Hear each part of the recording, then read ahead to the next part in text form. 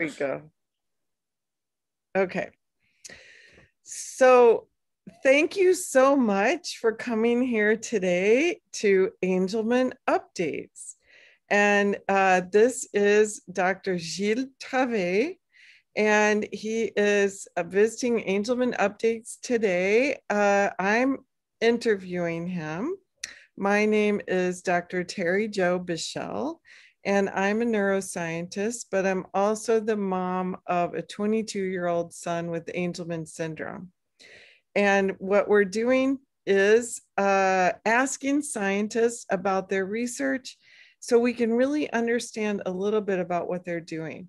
So Dr. Trave, you are speaking to us from France, is that right? Yes. So if you can introduce yourself, just tell us a teeny bit about you, that would be fantastic. Okay, yes, I am a scientist in the northeast of France, close to the German border. It's a town called Strasbourg. And we work in a big institute which is dedicated to molecular biology in general and in relation to human diseases or syndromes. And in this, in our lab, we work with two main topics. One, which is more, which has been for more years, is about the viral cause of cervical cancer in women. So this cancer is due to an infection by a famous virus, which is called papillomavirus. And we've been working many years on the proteins of the virus, which are involved in generating the cancer in women. And we do what is called structural biology, where we study at the level of atoms, the mode of action of proteins from viruses. But but recently, we have also moved to the second topic of research, which is related to how the proteins participate to Angelman syndrome. So that's so interesting. So you first were working on cancer structural biology, about cervical cancer, and a lot of the families might not realize that the gene that causes Angelman syndrome, UBE3A, used to be called E6AP, and in the cancer business, it's always called E6AP. And there used to be a lot of researchers doing cancer research on E6AP, and a lot of researchers doing Angelman research on UBE3A, and the two never spoke to each other. And here you are doing both. Yes, we actually came to research on Angelman syndrome via this famous protein. So because we started to be interested in its structure for the sake of the cancer studies that we were making. And then we started to be interested more and more in the protein. And that's how we started to think about how it's impacting the people in the Angelman syndrome. So we slowly shifted to this second research topic. So interesting. That's fantastic. So just so I don't want to scare families. So now that we've mentioned cancer and Angelman in the same conversation, can you explain the role of UBE3A, otherwise known as E6AP, in terms of cancer, so they understand why the two are connected at all? So the two are connected in a way that requires the infection by this particular virus. So when a papillomavirus comes in, it would produce a few proteins, and including them, there is a viral protein which is called E6. Hence the name of E6AP for UB3A, because E6 recruits UB3A, or E6AP, which is a protein from our body, which we produce ourselves. The viral protein binds to this human protein, and together they make what is called the complex. And this formed complex now binds to another human protein, which is called P53. And this P53 protein is very essential in our body to protect us from cancer. And the result of what we call this tripartite complex with one viral protein, which is called E6, and then UB3A and P53, the result is UB3A starts to put on P53 these small tags, which are called ubiquitins. And these ubiquitins are a signal in our cells for destruction. So, and this is something that UB3A can do to other proteins, but because of the presence of the viral protein, it suddenly does it on a new target, which is not familiar normally for UB3A in humans which are not infected by the virus. And in this case, the P53 protein gets suddenly destroyed in our cells, in the infected cells, and this participates to the uprise of cancer. But this cannot happen in the absence of the virus. So the role of UB3A in Angelman syndrome is totally disconnected from this particular activity, which is pushed by the virus. So I just want to restate that and make sure that I understand. So what you're saying is that if someone gets infected with human papillomavirus, which is usually called HPV, because people know about the HPV vaccine, and so if someone's infected by HPV, then how that brings UBE3A, the Angelman gene, into it is that it connects the protein from the HPV virus to this other protein called P53, which is a really good, it's a great protein for human beings because it kind of gets rid of cancers. And so P53 is really great. And so the problem is when somebody gets infected with this HPV and it kind of glues together the UBE3A and the P53. And then the funny thing is UBE3A does its job, which is to tag proteins for destruction, which is always what UBE3A is supposed to be doing. But this time it's tagging the P53, which is the good thing, and it's getting rid of the P53. Is that right? Yeah, we call it actually hijacking. So we say that the viral protein is hijacking UB3A, and drags it and say, now you make a job on P53. And it's like a sort of aggression from the viral protein, which puts together these two proteins from human that normally shouldn't meet. And this brings P53 to destruction. So wow, it is a phenomenon of viral hijacking. That's how we call it. Wow. So would there be then a good thing about having not enough UBE3A in that case?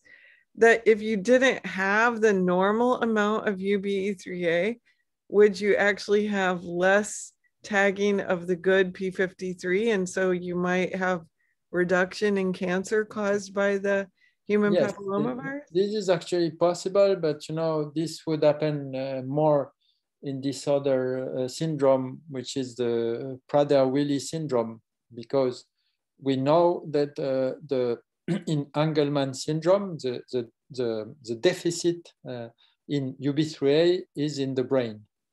And the brain is not the target for the papillomavirus. Papillomavirus is targeting mucosa only. So it doesn't go to the brain. And this means in the rest of the body, the UB3A is present in Angelman people. So by contrast, in Prader-Willi syndrome, the opposite syndrome, then there is maybe a deficit of UB3A in the rest of the body.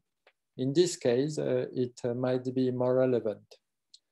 But anyway, it's very different processes in the two cases. So it's really interesting. It's you're trying to understand. So let me just start over that question. So as a structural biologist, what you're trying to understand is what is the shape of each of these proteins that they can fit together. Yes. And so how could that help people with Angelman syndrome? How could the shape of UBE3A, how could you change it in some way? Yes, so we have in our lab, we have two matters of interest. The first one is what I spoke about before, what we call structural biology, which means to let's say, to look at the really fine detail of the form, the shape of a protein. This is point one.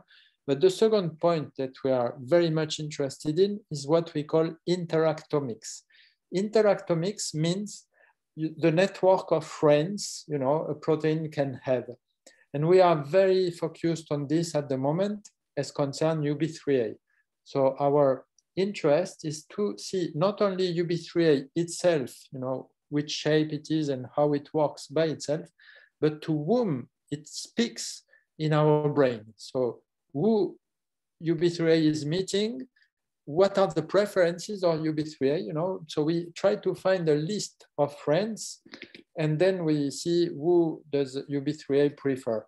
And in this direction, we went to another protein, which we call HERC2, which is called HERC2, which is a companion of UB3A.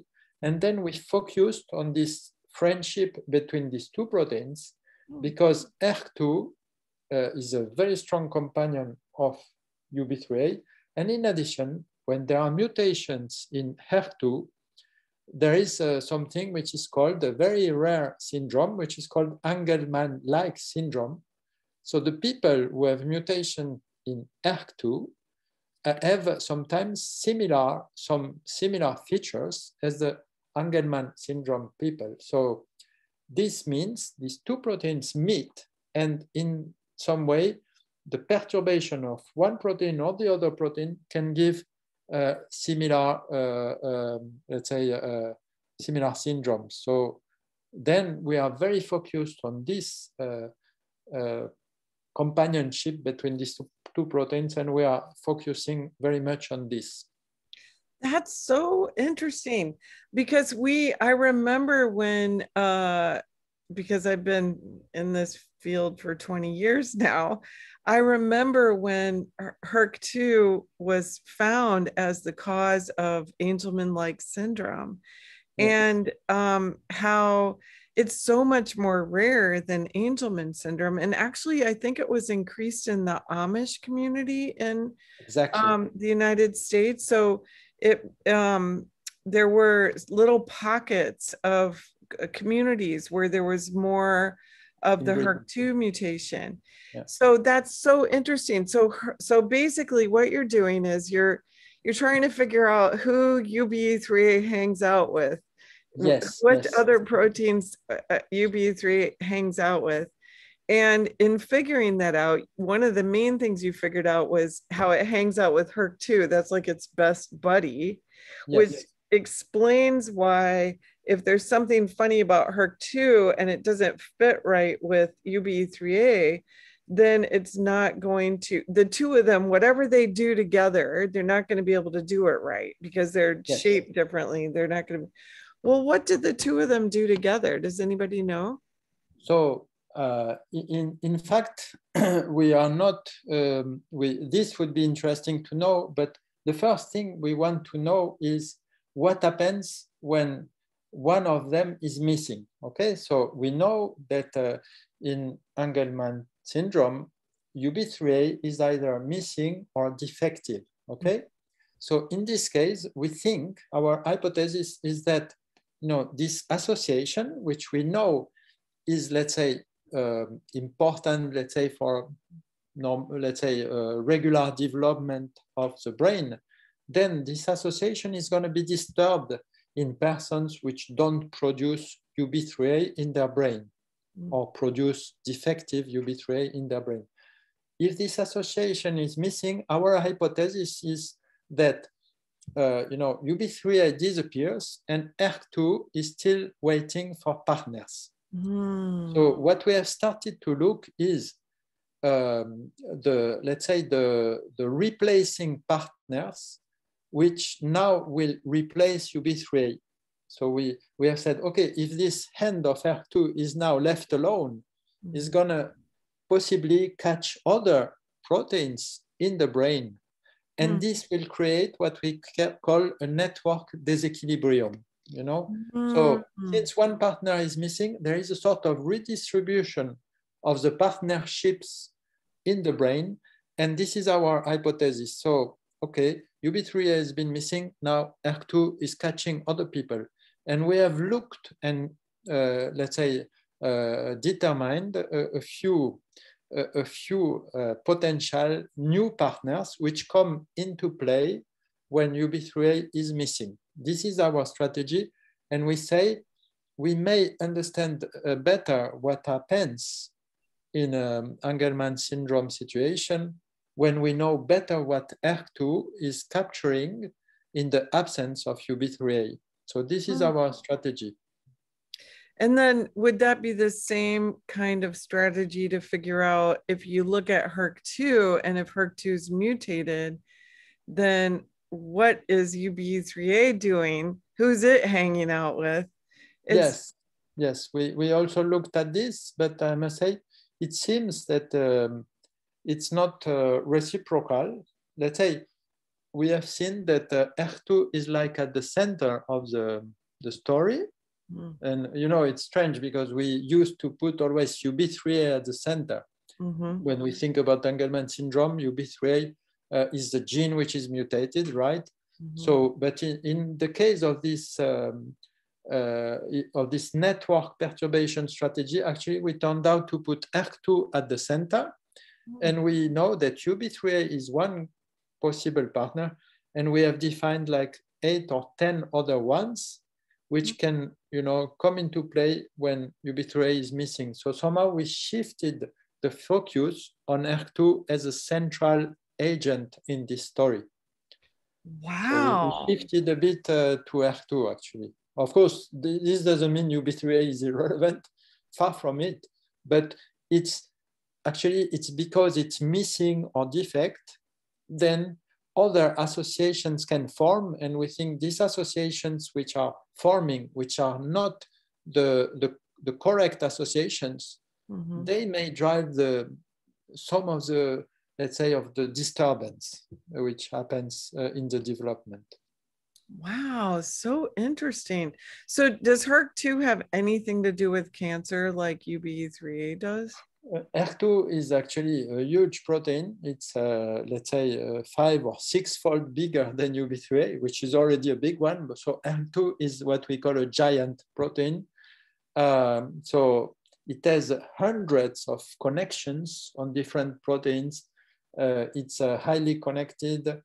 Many partners have been found. I can cite a very important, there has been very good work on this HERC2, in particular by a famous group in Harvard who has also been very good on UB3A. It's a group of Peter Hawley in Harvard. They did very good work on HERC2 to define all the binders of HERC2. HERC2 is very involved in many connections. So, and it's a protein we have in our whole body. So it's not only in brain. So, but what we really like to focus on is the place of HERC2, the little part which is binding to UB3A, the special hand of HERC2 which binds to UB3A. This is our target. So, okay, so it's almost like HERC2 is like this octopus with 8 different arms reaching out, or 80 different arms reaching out for all these different proteins.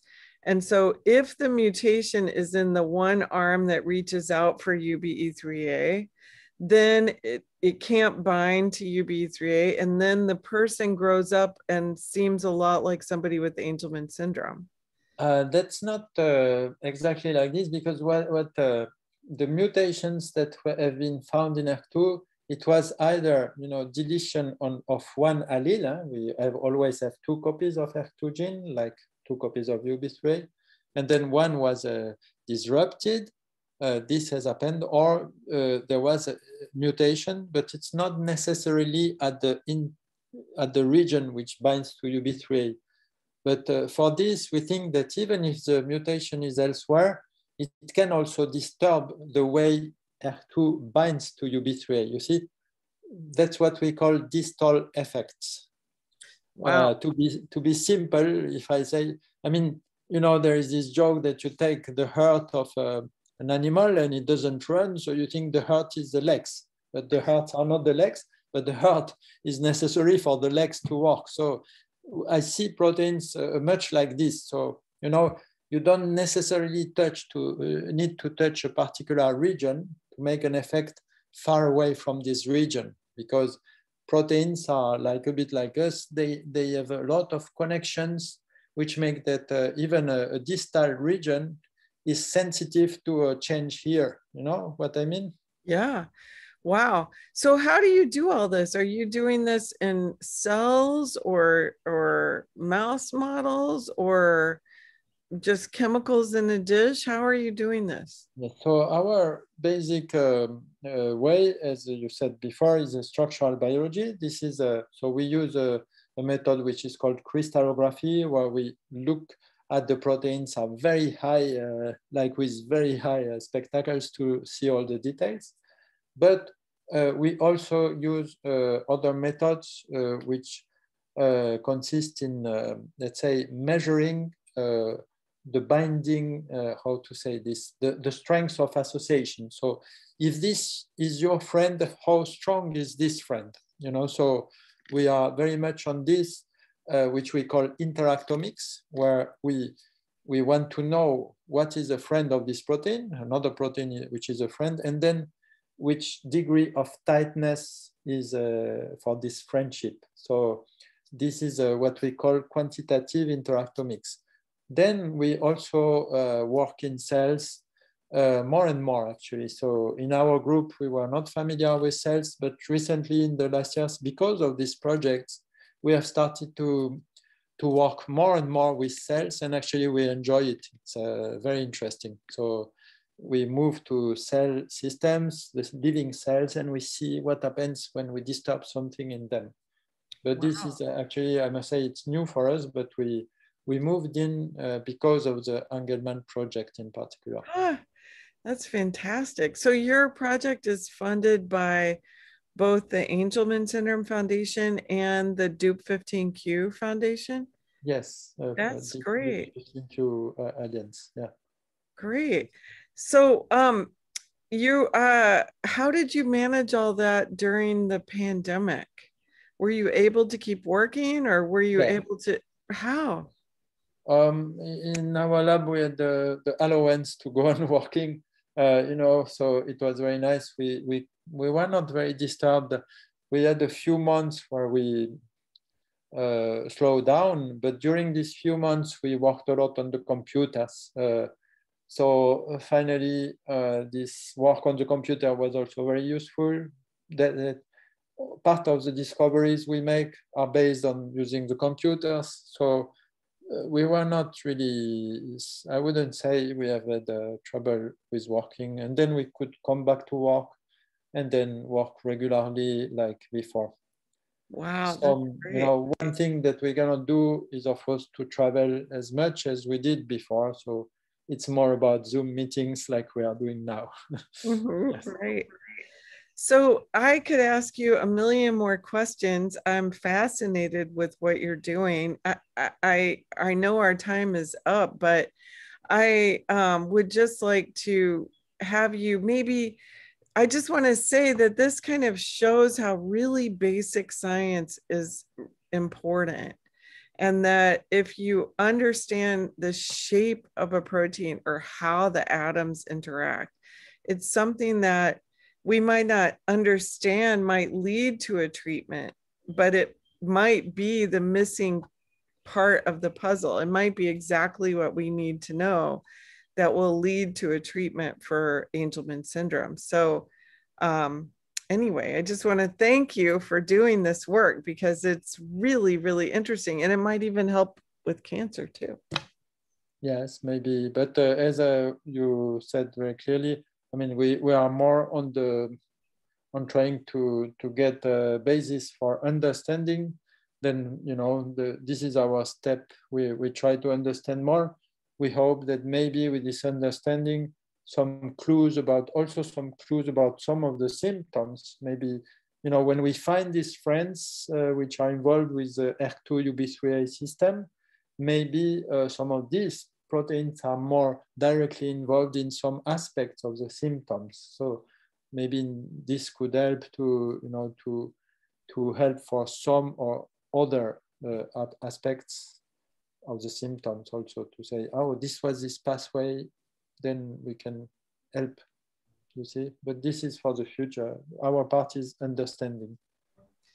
Well, Dr. Trave, thank you so much. Thank you for doing this work, and thank you for explaining it to me. And I look forward to maybe talking again in 6 months and finding out if you've figured out any more friends for UBE3A or HERC2. So that'd be fantastic. So thank you so much. And I hope we talk soon. Thank you. Bye. Bye-bye.